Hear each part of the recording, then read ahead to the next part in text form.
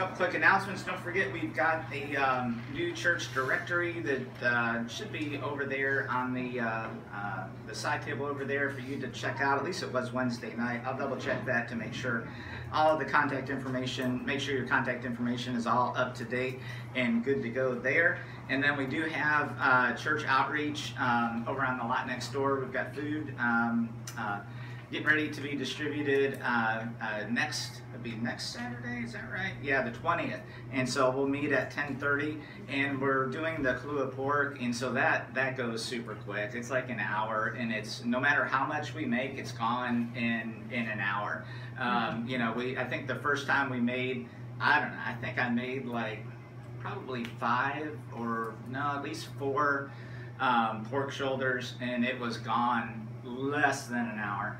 And we did a follow-up a couple of weeks later with the same thing, and I think I did 8, and that was gone in an hour. And that's a lot of pork. You know, that's a whole bunch. And so we'll do you know, anywhere between 100 to 200 plates easily with that, and be able to pass out tracts and get the gospel out. That's the most important thing, and being able to make sure people know that we're here and they have a place to come to church to. And then also, we have got Paul Schwenke coming on the 21st, and so the day after the food distribution on Saturday and Sunday, we'll have Brother Schwenke in. I've been in contact with him this week, and he's excited about coming and seeing what all has been going on here, and then sharing his ministry over the last couple of years, being able to come visit us again. And so the plan for that is just a normal schedule on Sunday, with him having both Sunday school and the Sunday morning service, and then he'll have Monday night 6:15, Tuesday night 6:15, and Wednesday night 6:15. And before the, we also will have meals as well for after the services. And so if you're able to make it, it'd be a blessing if you can come and hear Brother Schwenke for this week. He's one of my favorite, if not my favorite, Bible preachers. And so if you say, well, Pastor, who do you listen to throughout the week? Brother Schwenke would be one of those that I listen to. And so he's got such a deep understanding of the Bible. He has written tons and tons and tons of books. Last week, I think, or 2 weeks ago, I had the resolution of being able to read a paper book. I read, it seems like all digital today, and I said this year I want to read actual books, paper book, and God must have heard that in agreement with that, because Brother Schwenke sent me his 2 new books right in the mail this week, and so I have that. I have no excuse now. I even have the book that I know I'm supposed to read, and so but he will be coming with his books and everything else, and so be in prayer for that. And I would like to share also too, just to get you thinking how important these things are when we have a speaker come in. As you know, you live here. Hawaii is not cheap. It is not cheap traveling here. It is not cheap putting people up and everything else. And so he does have certain different requirements in which he does have a standard by where he does stay. And so that's essentially hotel. And so we do pay for his airfare, we pay for his hotel, plus a love offering. And so when you factor and you add up all of these things, you know, we're pushing $2,500, if not more, to be able to have him in for those few days. And so it is a huge investment of the church to be able to have a speaker in here, and especially of Brother Schwenke. He is in, you know, 50 churches, I think, this year, and so he's in high demand, and it's a blessing that he carves out time specifically in his schedule to be able to come out here and be able to have the revival with us. And you know, huge expense on his part. And so pray over that, give what you can to be able to support that. We do budget for it, but as always, it's a blessing when people give over and above to be able to support these things. And next year, by way of some planning, or possibly later in June, if he is around, we have several others that have come through over the years that I'd like to be able to have in. Those will be a little bit less expensive because they'll share the expense with some other churches that are already in the islands. There's a couple of missionaries, a couple of evangelists that come through every year or two, and they go to Ohana, they go to Friendship, and it's a much less expensive route to have them in over here than having that mainland flight and everything else. But hotels are crazy right now, even VRBOs and everything else, and so it is just super expensive. So with that, just pray about what God would have you to give towards that to be able to support it. That's really it by way of announcements here this morning. Does anybody have any prayer requests, anything at all we can be praying for as a Sunday school class? Miss Beverly? My whole family is freezing in the dark in Oregon. Hey, we were freezing last night. I mean, it was cold. We almost had to shut the windows. Everybody's got electric heat and stuff, and so the electricity's off, and it's like 10 or 12 below zero. My nephew and my son can't get to work because the roads are so icy, and it's just really, really bad. My sister can't even see the net because it's so dark. Alright. So pray for her sister's area there. Generally, travel in general, I guess I didn't pay too much attention other than what's going on in Buffalo. But beyond that, apparently they had did that storm ever blow through or anything? Did they have the bad weather today? Or I think it's today, yeah. Yeah, I don't know. But I saw a picture of the stadium, and it was under snow. I mean, it was snowed in, which I think, I've been a Bills fan going on. Next year it'll be 50 years since birth. I think I was there wrapped in, instead of swaddling clothes, it was a Bills jersey, and so Bills fan all my life. I can tell you, I don't ever remember them canceling a game because of weather. Not ever. I'm sure it's happened, but I just don't remember it. And so for them to be able to cancel a game had to be pretty bad. And then, not to make light of Miss Beverly's sister and brother-in-law's situation there, so pray for them in their need, the whole area, and just those reminders again how dependent and fragile we are and our needs of things. And so, anybody else? Anything at all? Prayer requests? Yeah, Eli? Okay.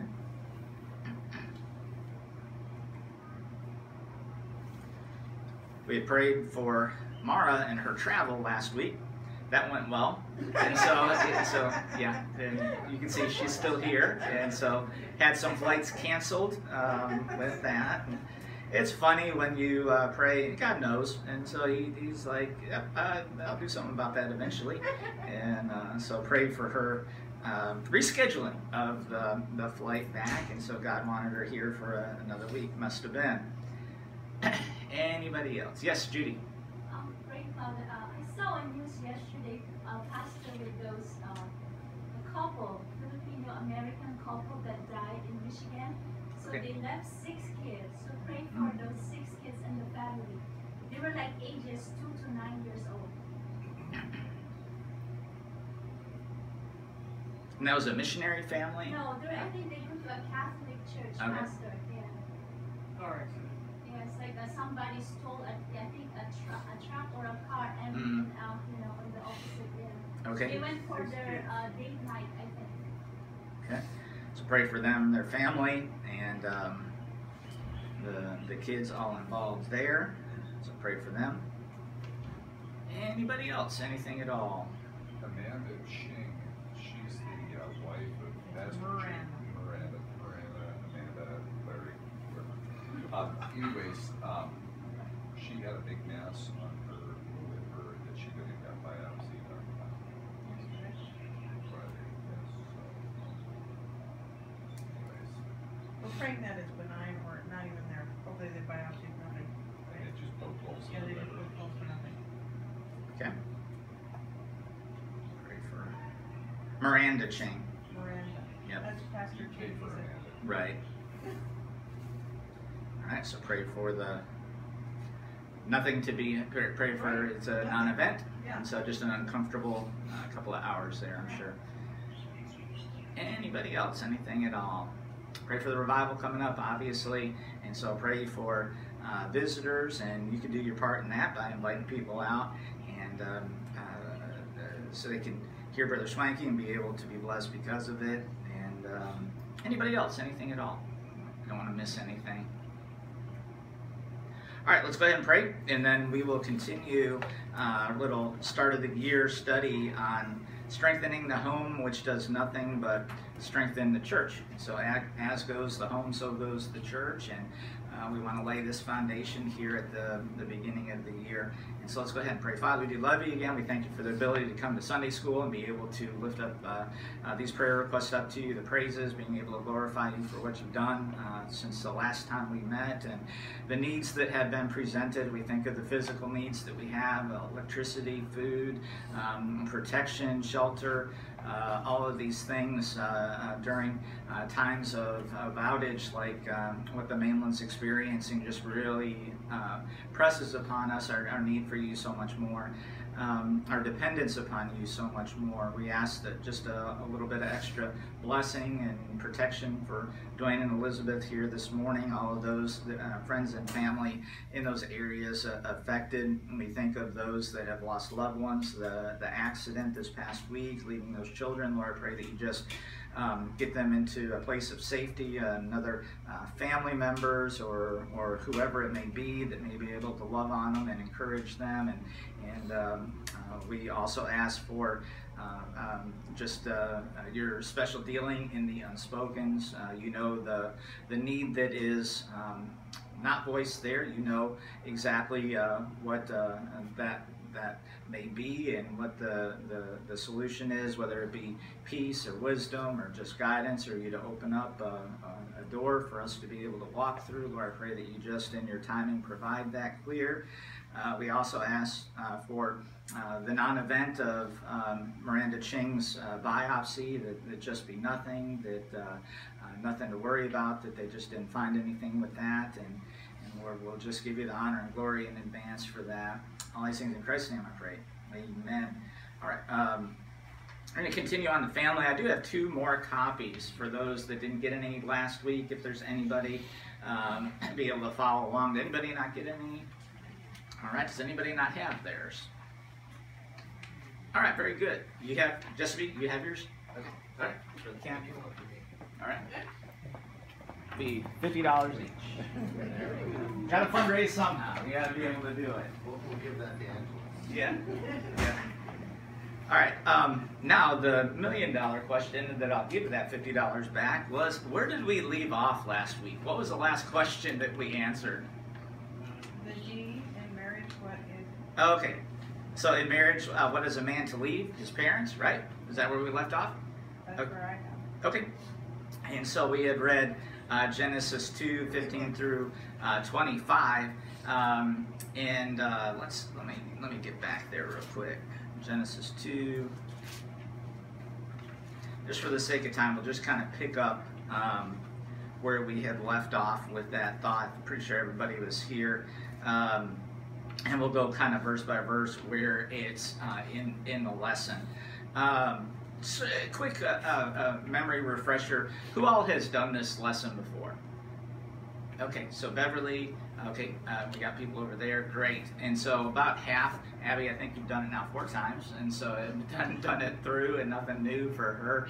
I've been around just a little bit, and we've gone through these things before, but it's good refresher. I was speaking with, or exchanging messages with Brother Chauvin, and he was asking what slot we had wanted for next year, and so he gave me a whole bunch of dates, and was able to select ultimately February, because I'd like to. What God's really put on my heart, just by way of your understanding of what's going to be going on year after year, is that January, specifically in Sunday school, I'd like to reserve to a back to the basics in some area, starting just reminders of these things that are just fundamental to the faith, things that are basic, because you know, it is great to love to go deep in the Bible. It is great to have a spiritual appetite for the bigger, not the bigger, let me phrase that, that was the wrong word, the deeper things of understanding, maybe the more mature things, the meatier meat of the Word of God. But it's also good in that you don't get rusty in the basics, in the fundamentals. And so you say, well, Pastor, I've done this 4 times. Pastor, we've done this before. Great. You know what that means? You are not qualified to teach it. And so if you've done it more than once and you have an understanding of this, you are qualified to teach this, which is going to be another goal that we have over this next year. I'll say more about that in the business meeting coming up towards the end of the month there on that Wednesday night, I think on the 24th or whatever day it was that I had said. Is that our church does need, and I believe that you know, we have a good foundation of people that have been here for a while that are ready to take on another challenge to be able to grow. If you exercise, and you know I'm not talking about anything I know about, and if you exercise with the same weight, doing the same thing every time, eventually you're going to hit a plateau there and you're not going to grow until you take on some more weight, until you maybe do some more repetitions. But if you do the same thing over and over again with the same weight, the same repetitions, eventually it is going to cause you essentially to plateau.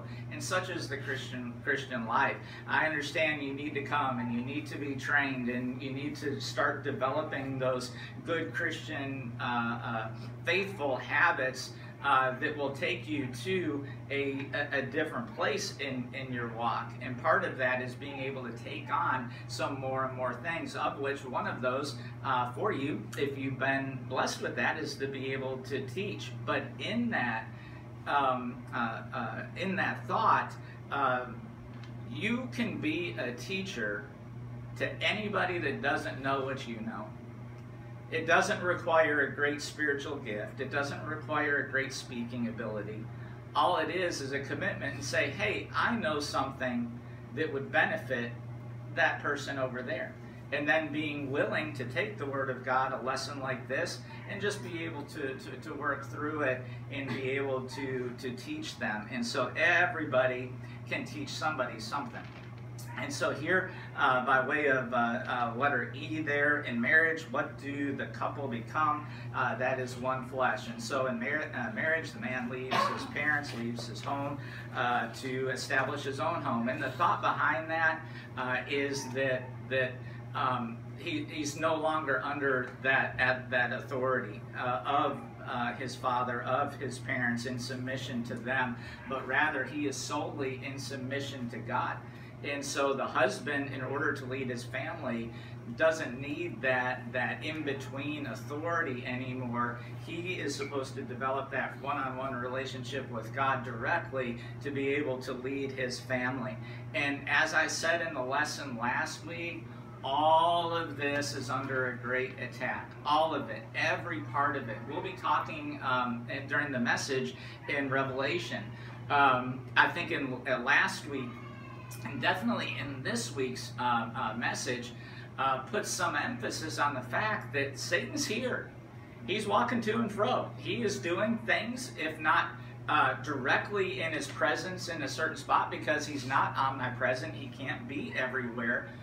But his principles can. His influences can be everywhere. And I believe one of the things that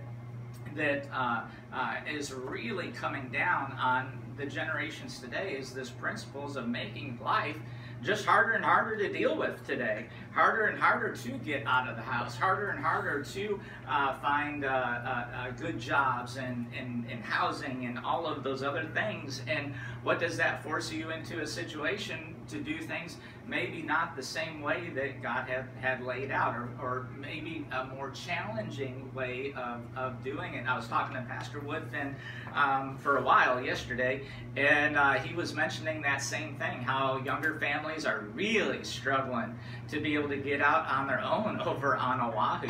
Really, really tough. If they're not military and have base housing or something like that provided to them, the younger families, they're all essentially moving away. And so he sees that as a problem as well. And all of that is just the situation of today that we live in, that the cost of everything hasn't, the wages of earnings and things like that has not gone up the same as the expense of everything. But in that, let me say this, it never excuses you from doing things God's way. That no matter what the situation is out there in this world, there is always a path of doing it God's way. It may be super hard, but in that difficulty, it's super rewarding. Who in here, I'll speak in a general sense, has ever done anything super hard and feel the reward in going to Hilo Hospital, right? You work in Hilo Hospital, is that what you're thinking? Yeah, yeah. So I can tell you, when you do something sacrificially that's super hard, and you appreciate it, you just savor it so much more than maybe something that was easily done, not handed to you, but was a little bit more natural to you. And so I can guarantee you, those that stick to the Bible way, they're going to savor that victory when that fruit gets time to picking in their life, and whenever that reward comes, right? And so in marriage, what do the couple become? That would be one flesh. And so husband and wife never should be pitted against each other. I understand there's personality differences. There are, you get maybe two type A. Angela and I, same way. You know, we're both, or she's more stubborn than I am. I could say that now. She's not here right now. But, you know, it's so, don't tell her I said that, because she'll get mad at me. But you get two type A that think that they're always right. And you know, part of it is being able to recognize the strengths and the weaknesses of each other as that one flesh. And what I could drive home that I think is a kind of recurring thing by way of some counseling that I have been giving over the last year specifically, is that husband and wife should never be against each other. You may have differing opinions. You may have differing, you know, ways of doing something, but you have to keep in mind that you should never be against each other, that you're both working for the betterment of your home, you're both working for the betterment of each other, and not to get to that point where there's that division and that place of being against each other, because you can find yourself there pretty quick, and it's a slippery slope. Genesis 3:16.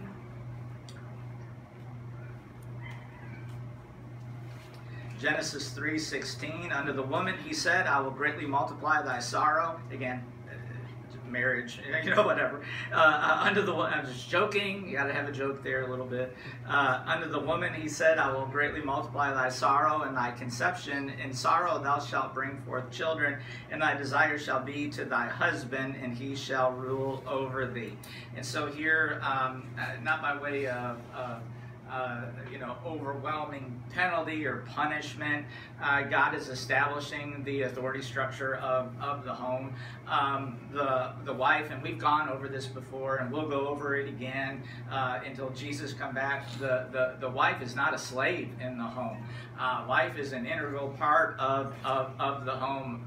Most homes, if not every home, would soon collapse without having that strong mother, that strong wife at home. And so it takes everybody. It takes the husband doing his role. It takes the wife in her role. It takes the children in their role. And that is what the family unit is. And it is something when it's all clicking on all cylinders, when everything is going right. That is a family ultimately that glorifies God, worships God purely, and is also greatly used by the Lord as well within the local church. And so you talk about the sin, the fall that had taken place. You have got the difficulties in childbirth. You have got the structure there of authority that came about as a result of that. God's very orderly. He is very much into the organization of government, the organization of family, the organization of church. Everything has a place. Now, as I said at the beginning, Satan is disorderly. Everything that God wants to put in order, Satan has a plan, multiple ways, to be able to bring that into disarray. God has one order, one way of doing things. Satan's going to give you 35,000 different options to be able to introduce disorder into your home, to get everything out of, to get you out of doing everything that God wants you to do in the order in which He wants you to do it. Matthew chapter number 19, and so in marriage, where is the woman's desire, and that is to be to her husband. Matthew chapter number 19. Matthew, there you go. Imagine that. That's my middle name.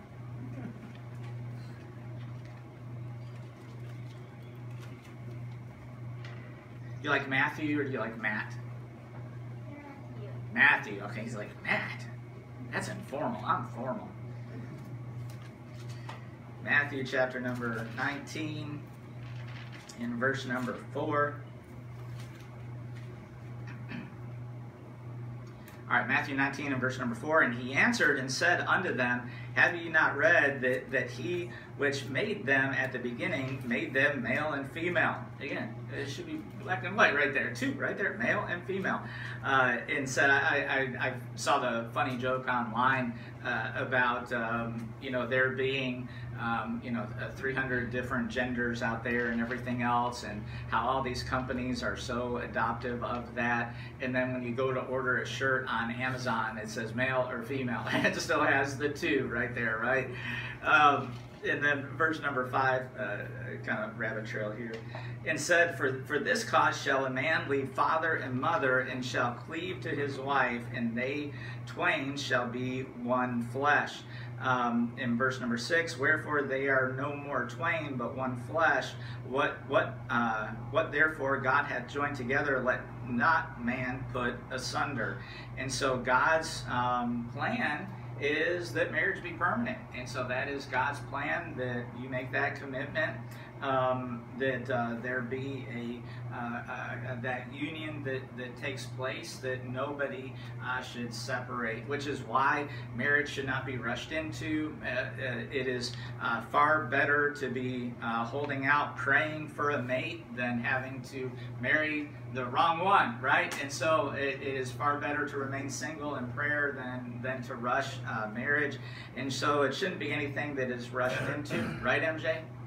Amen. There we go. I'm redeeming that from last week. And so you got years, you got decades ahead of you, right? Is that better? All right. There you go.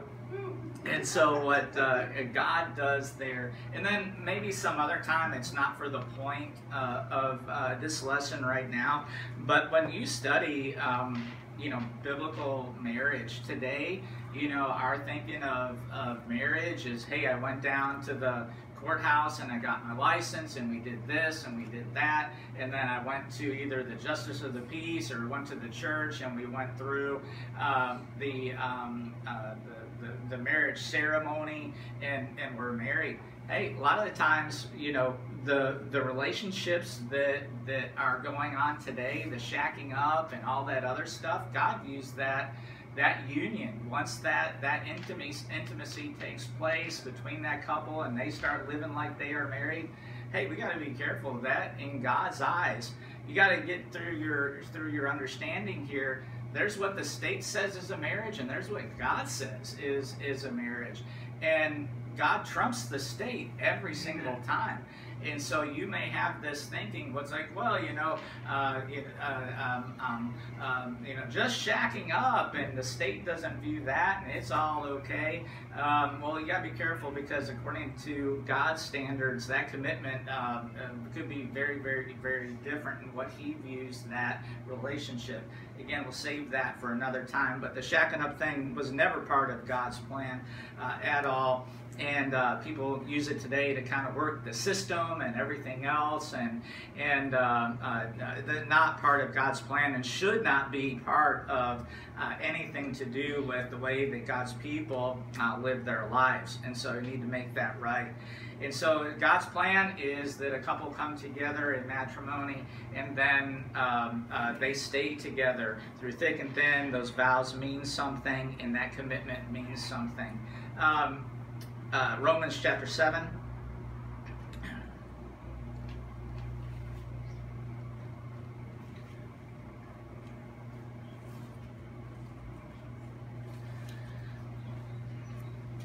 Romans chapter number 7 and verse number. Anybody want to read this? Let's get involved here.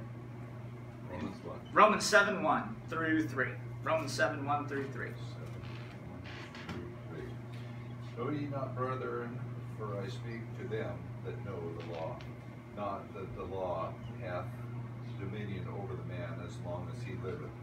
For the woman who hath a husband is bound by the law to her husband as long as he liveth.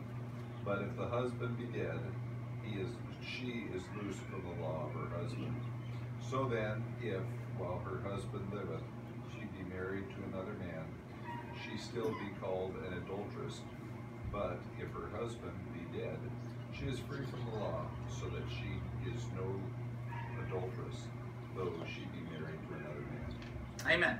And so according to God's plan for marriage, the bond of marriage was to be broken only by death, right? And so you think, well, cases of infidelity, you think of cases of just a great amount of deterioration in the relationship. God can overcome everything. That if you have got a couple that is there focused in on God, He can overcome whatever that may be. And I have seen both sides. I've seen a divorce enter a Christian relationship where there was infidelity, where there was great separation. And then I've seen cases where the couple counsel and the couple pray, and they come together and glorify God in being able to honor that commitment no matter what. And we generally think of, hey, I could forgive just about anything, but if they cheat on me, that's one thing I can't forgive. That's kind of the mentality that we approach things, but God means that marriage to be permanent and to overcome. And so the point is to give God a chance, see what He always can do, because His intention for your marriage is to be fulfilled unto and through death. And so that's His plan. Hebrews 13:4. Anybody want to read that?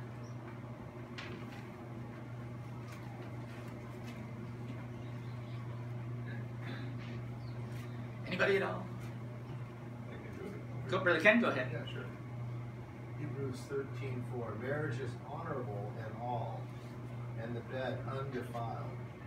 But whoremongers and adulterers God will judge. All right. And so what two things does God say are honorable?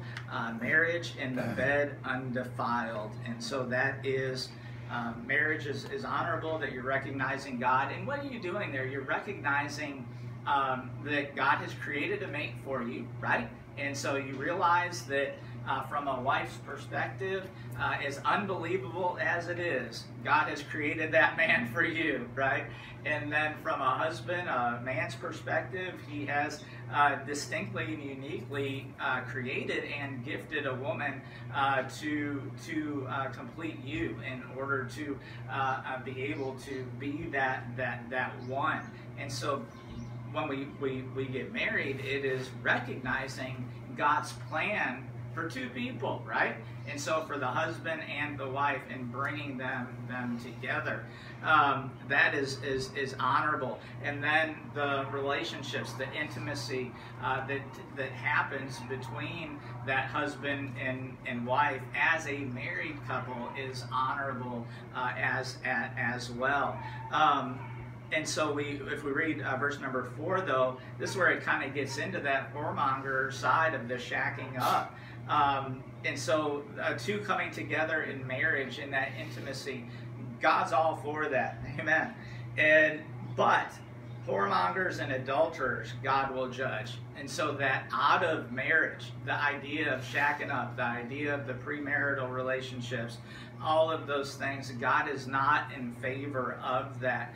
And there are dozens of reasons why. The emotional side, the attachment side, the cloudiness that it presents, and how it changes maybe your judgment of things, and being able to, instead of thinking purely, you start to think fleshly. That flesh takes over. And so when you are there doing things God's way, that's a blessing. That brings honor to Him. You get married, and then you have protected that purity unto marriage, both the man and the woman equally. That is something that is honorable. And then you engage in that intimacy afterward. That is honorable. But when you do things out of order, that's dishonorable unto God, because you are not doing it His way. You're not doing things in a pure manner. He wants things done purely. That is a subject of revelation in these letters. If you could boil down a sub-theme to every single one of the letters that we are talking about, Ephesus, what was their problem? They were busy, right? But they had lost their first love. They weren't doing it purely, right? And so the same thing with the next church, Smyrna, that we talked about last week. They were there struggling. They were there in persecution, and the purity of doing it for the Lord would allow them to continue forward and keep plugging along unto their time being up there. And so sub-theme there is God is concerned about the purity of things, and there is a purity in everything that He organizes and everything that He sets forth. And so the whole concept of shacking up is impure, not something that is honorable unto God, and is correctable. I have seen more times, so many times, husband and wife come in to church. I'm sorry, a shacking up couple comes into church, and they both get saved. They get radically transformed, and then they're, well, what do we do? And, well, you need to make that relationship right? And so I've seen within 2 weeks of someone's salvation, I've seen weddings take place. I've seen people say, no, you know what? We are sick of doing things the wrong way, getting the wrong result. We want to do things God's way, and we just want to submit to it. And that's the right way. And so it can happen, and it is a wonderful thing when it does happen. That is something that is also prevalent a lot around here too, is the concept of, well, we're just together, but we haven't formally gone through in marriage. It was common practice in a lot of pagan cultures, common practice a lot here in Hawaii, that there just wasn't that ceremony, that there just wasn't that making things official. But in, hey, God's eyes, you know, you're not fooling Him at all. And so point is, you want, let me rephrase that, you need God to bless that marriage. You need Him to. And there is just but one way, and that is doing it His way. And so if you say, well, we've done it all wrong, start doing it right. You know? And so just from wherever you are, start doing it right. We can't go in the past and fix things, but I can fix my today, and I surely can make the decision to fix the tomorrow too. All sorts of people get kind of overwhelmed, and I'll finish with this thought, finish a little early this morning.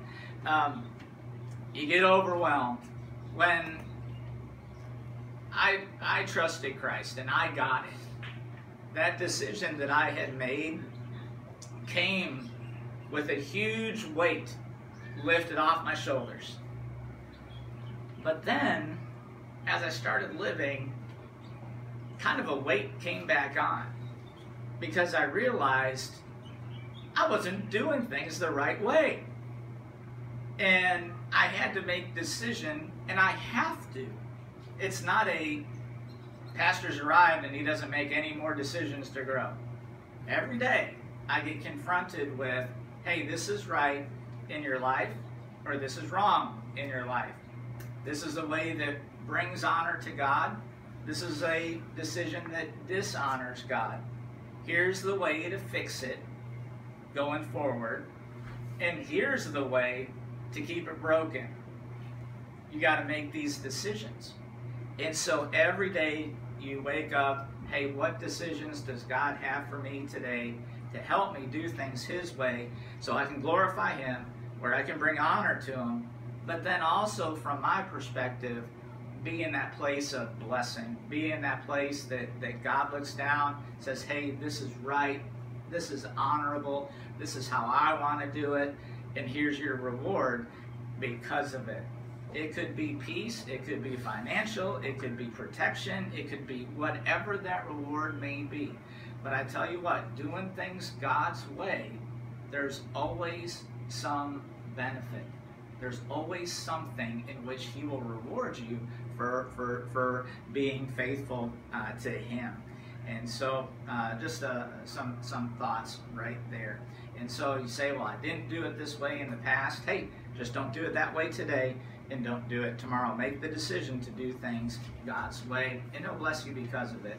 And so let's go ahead and pray. Father, we do love you again. We thank you for this time to gather here this morning during Sunday school. And Lord, help us be stronger Christians. Help us be stronger families. And as we do those things, and as we grow in you, help us find our place in the church and exactly what you would have us to do.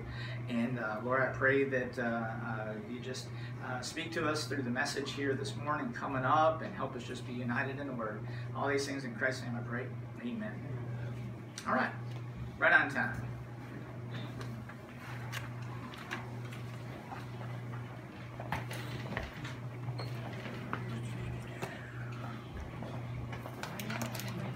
Hey, how was your trip? I know your trip long. All back. You need a vacation? Need a vacation? Need an extra couple of days off? Yeah. Very good. All right, I'm going to find you.